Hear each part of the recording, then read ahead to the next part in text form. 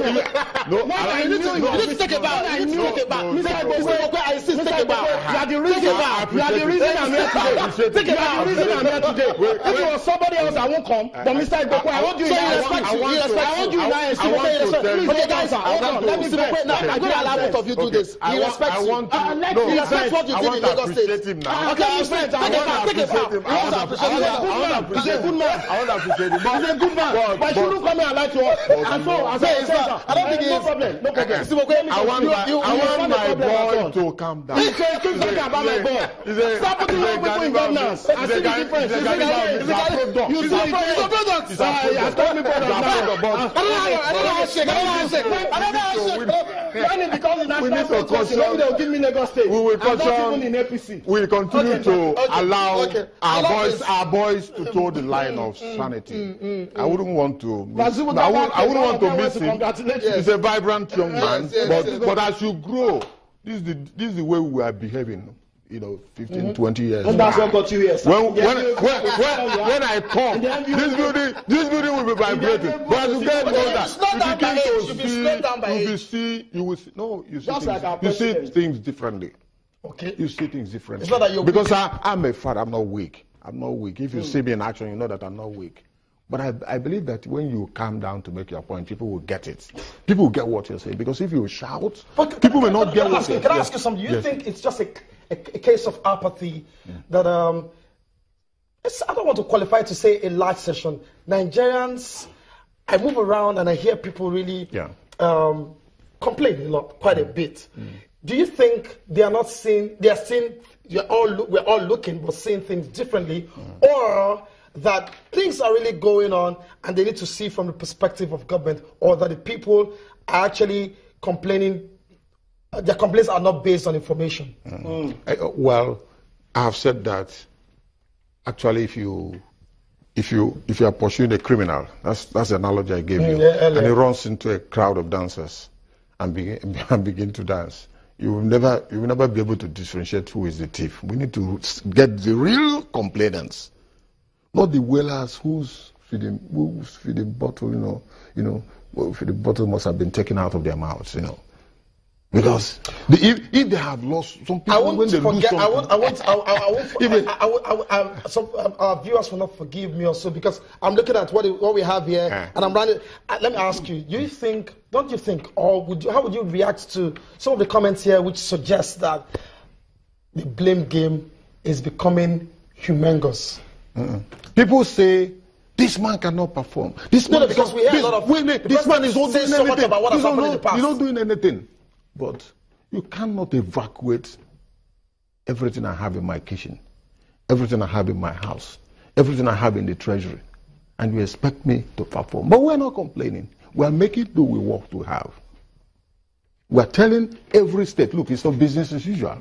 Apart from Lagos and some few other states, no other state can afford to pay salaries. Even the oil producers said, whatever they had over the years, they squandered, thinking that oil will be coming every day. Let me no,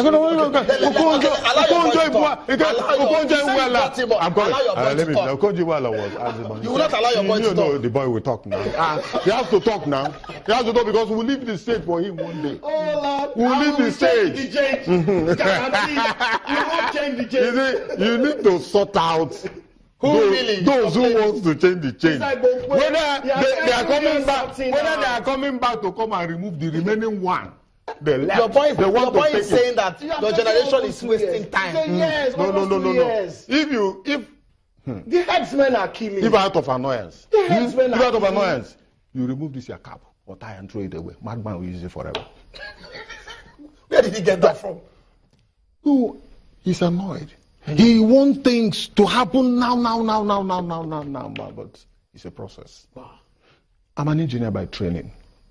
I'm not a lawyer. A lawyer can go to court. You see, that's why I told one of my sons that he's going to be a lawyer.